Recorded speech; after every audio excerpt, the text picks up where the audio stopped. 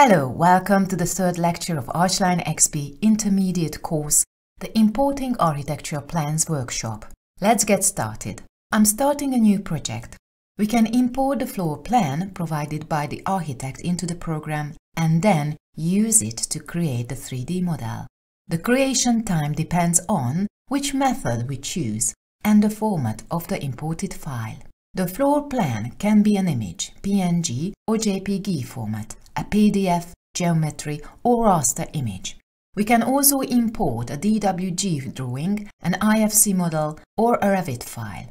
As we progress through the sequence, the faster the plan is processed. Let's start importing the image. File menu, Import Raster Image command. I select the Importing Architectural Plans, then JPG folder and import this image. In the pop-up dialog, the properties of the image are displayed. We can change these, of course, but what is important to check is what kind of layer the image will be placed on. This will be on the raster image layer. I accept the settings and then place the image on the floor plan. It is always recommended to place it close to the origin. After the first click, pressing Enter will place the image at its original size. The imported image is not scaled, so we need to calibrate it. First, let's look at the current dimensions of the image. I choose the Dimension Measure Distance command. I measure the 1100 mm section. I click on the start and the end points of it. This section is currently 75 mm, so it is definitely not a scaled plan. Let's calibrate it. I click on the image and choose Calibrate from the local menu. I have to select points of the picture that I know. For example, let's look at this 3000 mm dimension line. I zoom in, select its first point, then the second. I have to write in the actual size, which is 3000 mm. I accept it, then check the accuracy of the calibration. This time selecting the Measure command from the quick toolbar. Let's see if the calibration was successful. Yes, it is exactly 3000 mm.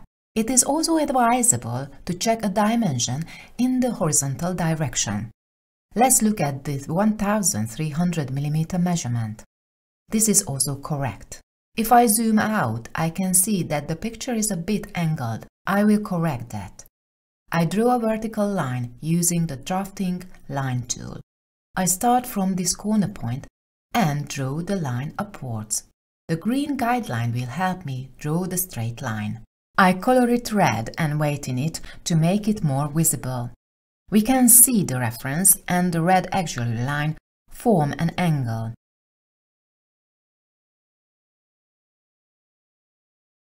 Clicking on the image, I select the Rotate marker and within that the Rotate from option.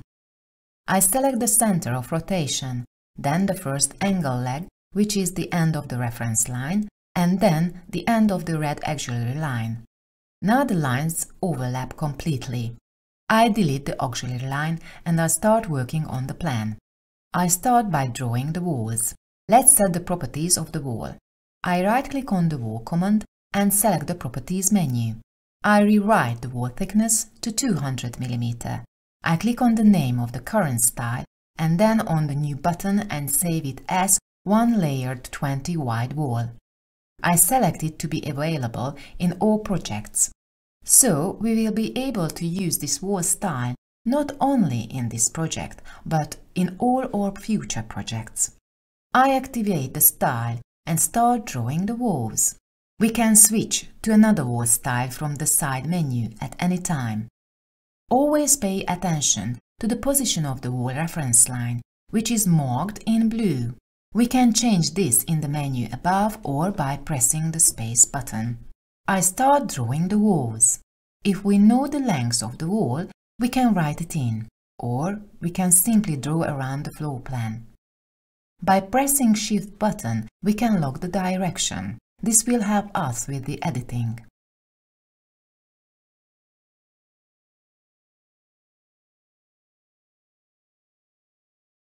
I'm back to the start point, so I finished working on the first plan. Let's have a look at it in 3D. I'm going back to the floor plan.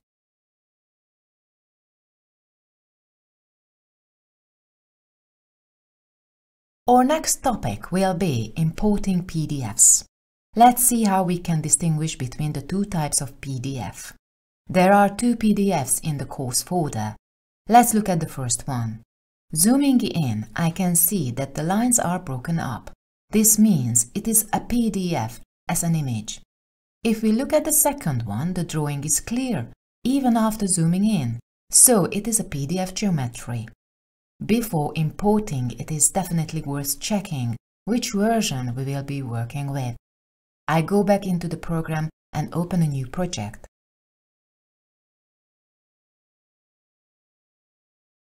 I import the raster image PDF first.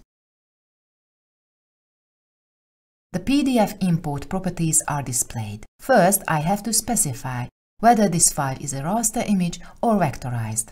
I select raster image. I then need to set the resolution. It is advisable setting a higher resolution to get a good quality image. If we have imported a PDF with multiple pages, we can choose which page to use. I accept it and place it near to the origin. After the first click, I use Enter to place it at the original size. Let's do a measurement. I measure the horizontal side of the room. This is 4200 mm according to the dimensions and 3970 mm on the floor plan, so we need to calibrate as we did with the previous picture. Right mouse button, Calibrate command. I enter 2 points and then distance between them, which is 4200 mm. I also check the accuracy of the calibration. I got the right value, so I worked accurately. Then we can start processing the plan in the same way as we did for the image. I will not repeat this now. I'm starting a new project. I use File, Import PDF command and select the second PDF. I choose to vectorize the data. I can set whether to display the solid fields in the PDF after importing. If so, I can convert them to hatching. I can set to apply line weights too. This means that the program can handle line thicknesses from another program.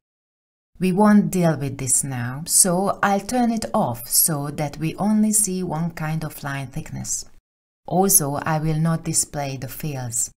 I can also set which page I will use in case of a PDF with multiple pages.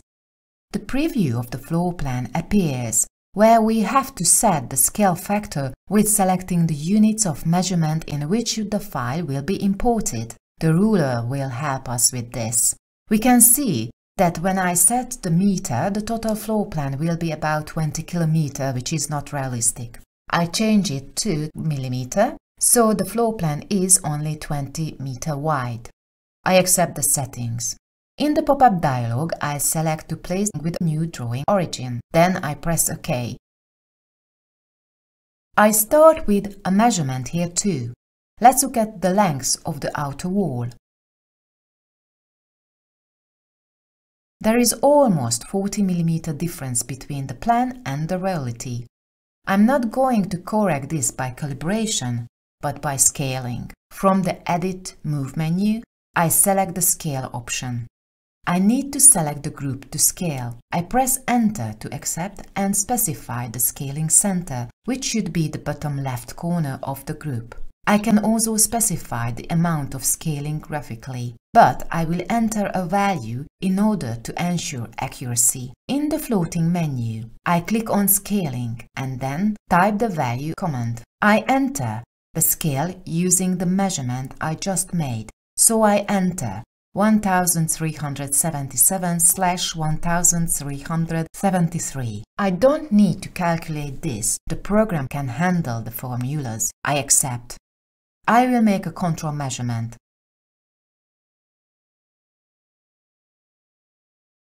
Now the size is correct. I've already mentioned that it's a group. By selecting the local menu, I can edit the elements of the group. I can delete a line or add new lines. After editing, the group must be closed using the local menu, Close Group command. We can see that the drawn rectangle has become part of the group. The PDF has been imported, so its elements are on separate layers. Let's look at this in the Layer Manager. We see its layers at the Layer Filters section. However, if we look at the PDF itself, it will be on Layer 0. It can be distracting to be able to select a group when working. Let's look at how we can lock this down. I'll go back to the Layer Manager and lock the Layer 0 at the used layers. Going back to the floor plan, I can still select the group. But what could be the problem? We just saw the elements of the PDF are not on the Layer 0. So I don't need to turn off Layer 0, but all the layers of the PDF. I right-click on it and lock it. Now I can't select the group. We have the possibility to put all elements of the PDF on one layer. In the Layer Manager, I unlock the layers and then click on the PDF to turn on the Force Layer option. Going back to the Layer Manager, we can see that only Layer 0 is displayed at the Used section. This is already locked, so I won't be able to select the group. Let's start creating the plan. The thickness of the wall is not dimensionized on the floor plan, but that's fine, because we can take advantage of the property of the geometry PDF. Using the building wall walls on DWG drawing command, I can very easily draw around the floor plan. First, I need to specify the point near the start of the wall, then the point near the end, and finally the thickness of the wall. This is how the first wall is created. I'll draw all the others. I select the point near the start, the point near the end, and the thickness. So I can create walls easily with 3 clicks. It is okay if the walls are not connected. I can modify them afterwards with the wall connection commands. Here I choose L connection. I specify one wall, then the other, and I just connect them. By the way, connection walls work in 3D as well. Just like I did in the 2D view. I select the first wall, then the second wall, and I'm done. I go back to the floor plan and make 2 partitions. Let's make this one. The other will be the wall between the bedroom and the bathroom. I'm going to connect these with a T connection. First I click on the stem of the T, then on the arm. I'm going to make this wall projection and this niche. I select the wall and select the component mode. I click on the line of the wall and insert a node. Then use the offset option to move the wall segment. Now let's look at how to make a niche. Again, I choose the component mode and insert 4 nodes, which I align to the right points.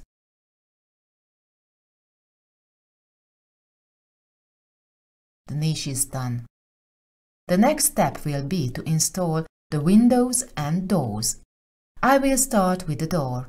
I don't need to preset its dimension in the Properties window, as I'm going to place it graphically with 2 points. I will specify the first point and then the second point. With that, I've specified the width of the door. I still need to specify the opening direction. With the door selected in the side menu, I'll change the distance from the wall to 0 so it doesn't hang out of the wall. Next, I place windows. I select the option Window by 2 points. The window should always be placed on the inside of the wall. I also change the distance from the wall to 400 mm. I place another window. I won't be able to place this on the inside wall as there is a chamfer here, so I'll place this on the outside wall. Let's look at in 3D why it's not a good idea to place the window on the outside wall and how we can change it once we placed it there. The first window is in place, but the second window is facing outwards. I will have to mirror this. I can mirror it here or in the 2D. I step back to the floor plan to look at its plan sign. Above, we see the scale of the windows. I change this to 1:20. Now we can see on the floor plan that this one opens outwards, while the other window opens inwards. Let's mirror it. I click on it, then choose the mirror icon from the markers, then the mirror command. The handle is in. I reset the scale. Let's edit the window chamfer. I click on the window and choose Local Menu, Wall Connection, Complex Editing.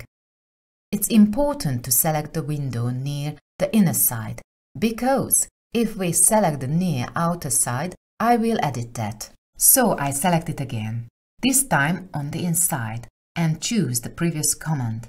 The edit line now appears on the inside.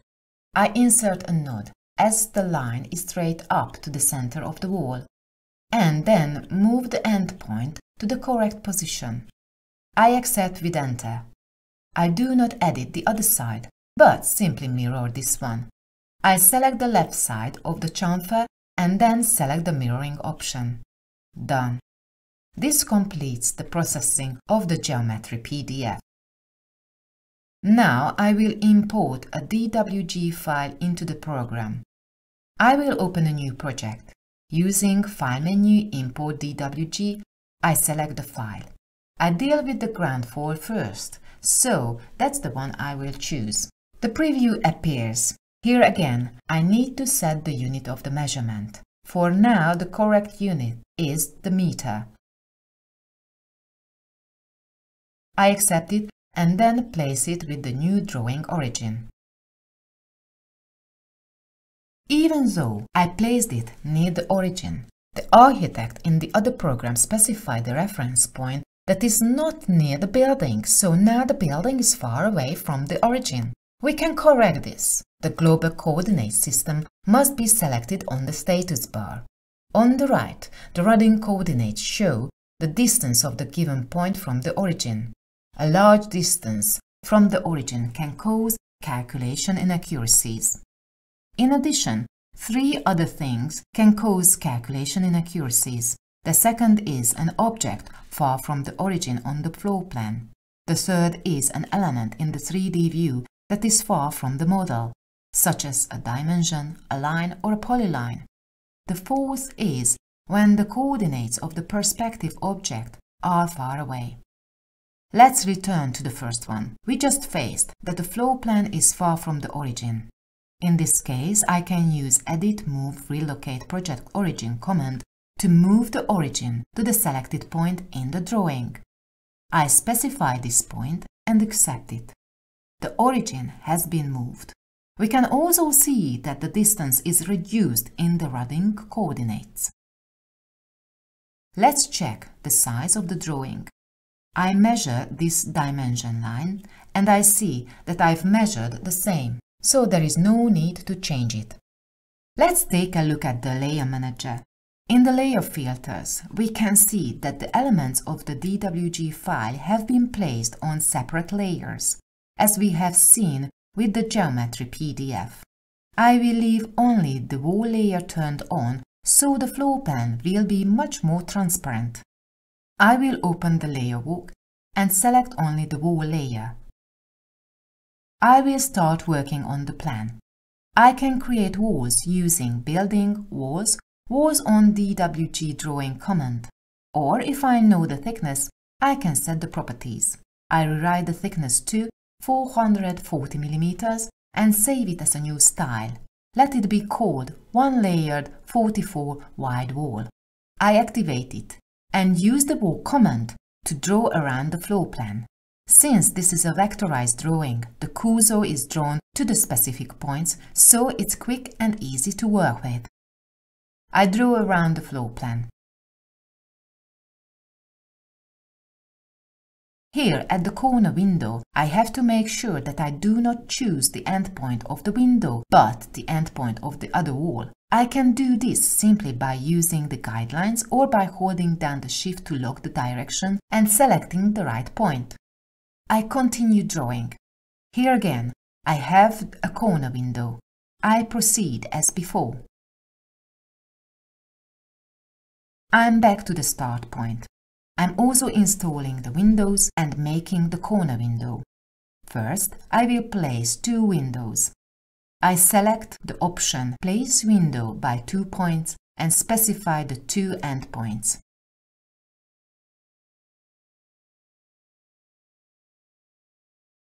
I also place the other window. I select both windows and rewrite their distance from the wall to 170 mm, so they are centered in the wall. From these 2 windows, I will create a corner window by going to the local menu, Edit, Join 2 openings on the wall corner command, and selecting the second window. The corner window has been created with the windows shifted to the wall corners, but their width has not changed, so this has to be modified.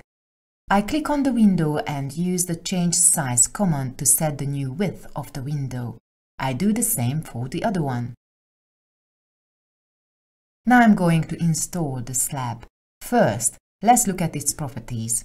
We can adjust it if necessary. The base offset from the floor should be 0 and the thickness is -300 mm.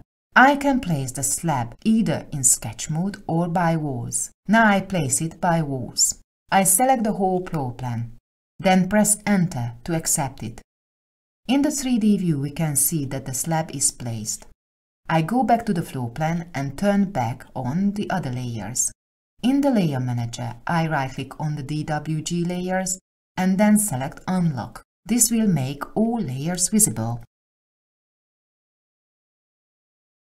I go up to the first level and import the second DWG file, which is the floor plan of the first level. After File Import DWG command, I select the DWG. In the preview, I have to specify the unit of the measurement. Here again, meters will be the correct one.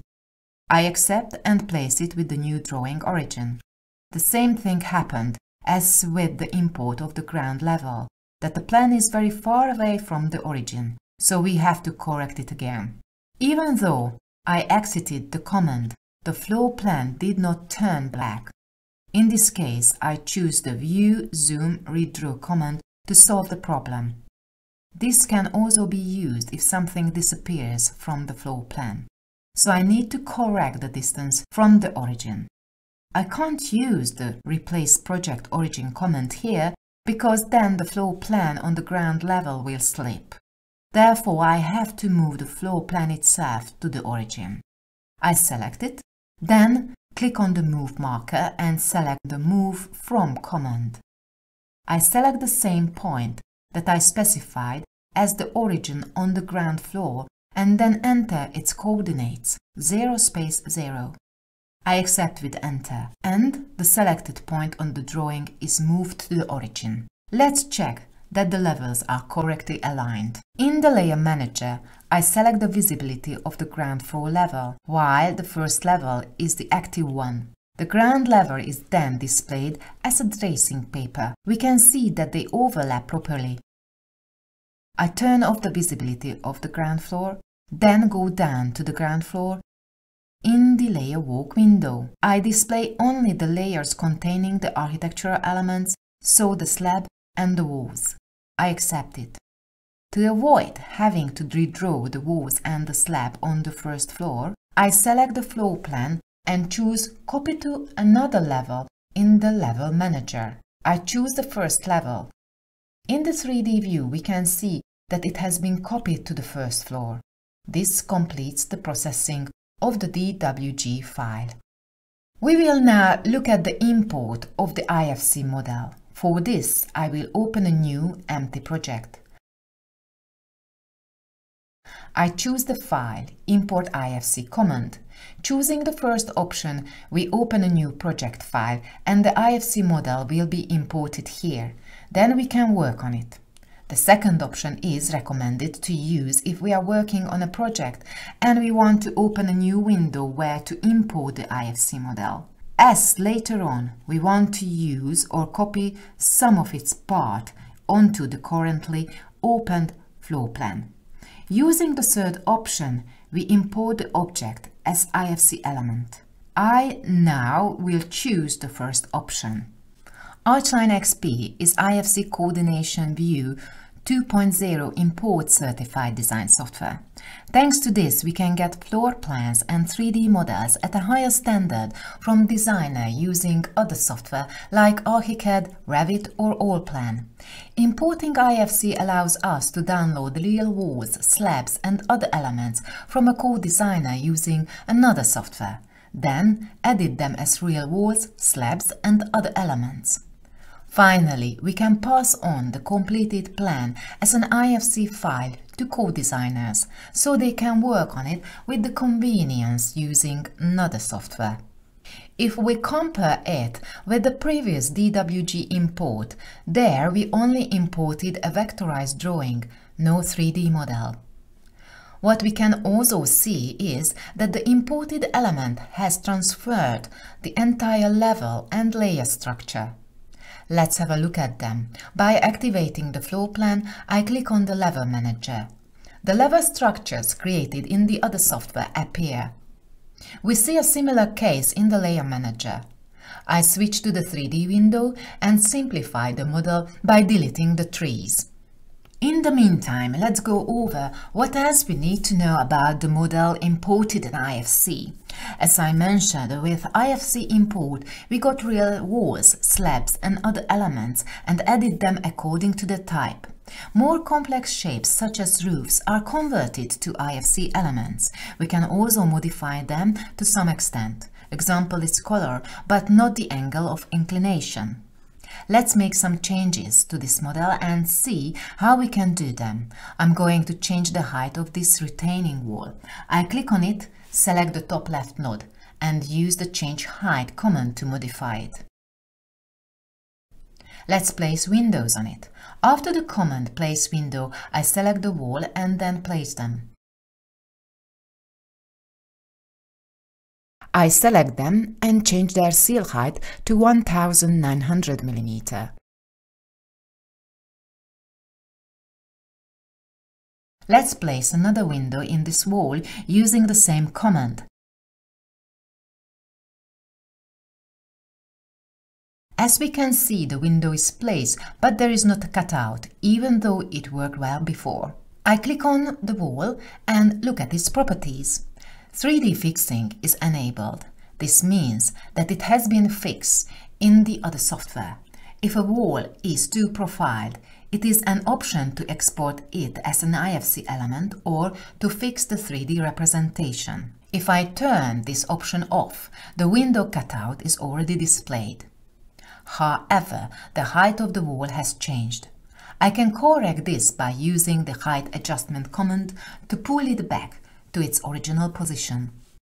I can also create perspective, just like with ARCHLine models. Let's look at an example.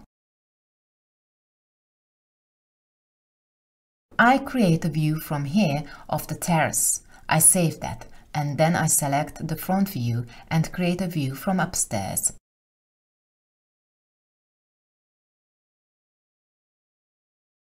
I can switch between views in the same way.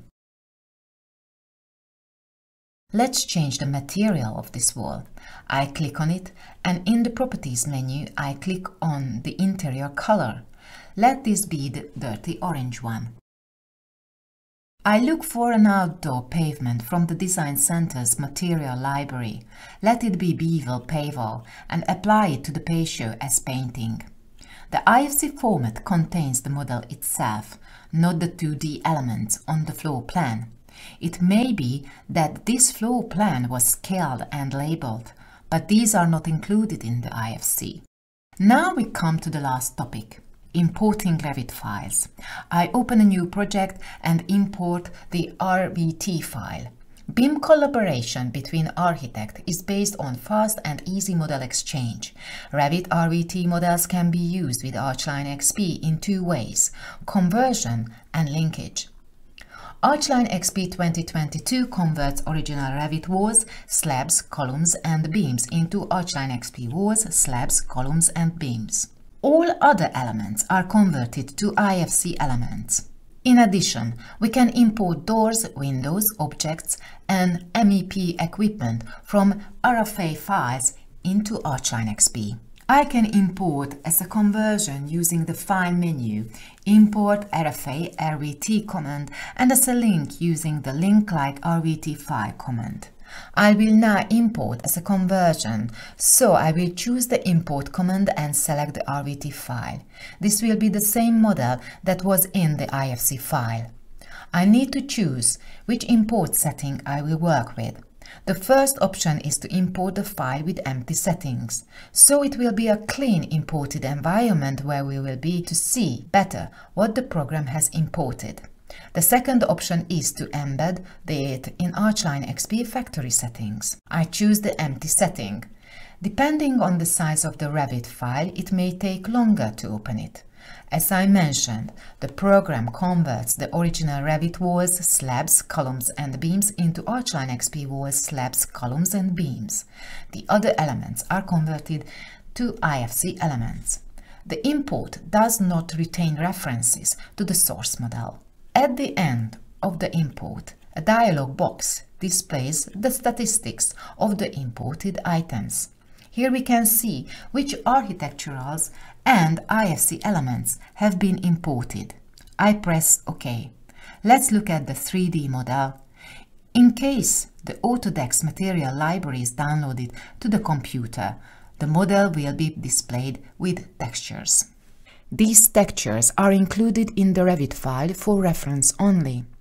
If we click on this architectural element, we can see that it is a wall. Let's look at its properties. We can see that this is a layered wall structure, and if we click on the layers of the wall, we can even edit them. We can also change the height of the wall and its materials. Revit family appear in the program and are available as ARCHLine styles with the same properties. Clicking on the Wall tool in the side menu will display Revit families as styles in blue. These will also appear for all architectural structures, such as slab. Another big advantage of importing Revit is that the level structure is also manageable. I show it in the Level Manager.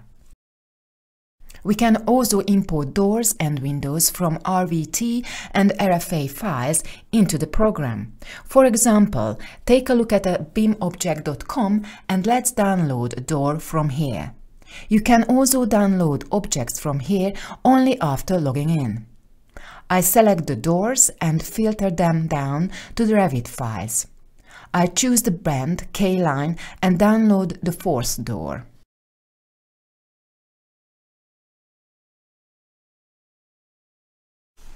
I go back to the program and start a new project. I use the File Import command to download the door with the Empty Settings option. Here we also get the statistics of the imported items. I choose the 3D window. I right-click on the first door and choose Convert Object to Door Window option. I need to align the wall connection points to the corresponding points on the model. Clicking on them will automatically detect the endpoints and help us find the correct one. Follow the help table on the right to determine the points. I save it to the library under the name K-Line1 in the Outdoor Others category. This way I can save an entire product line. I also save the next door. I right-click, choose Convert Object to Door or Window command, then set the connection points and save it to the library. Let's call it K-Line2. Now I'm going to open a project, a model used in the Visual Design workshop. In it I will place the saved door. I activate the 3D window and from the Design Center I select Building, Door, Exterior, Other folder. I change the view and place the new door on this wall behind the dining area. I select the option Place it from wall endpoint, select the surface and then specify the door location.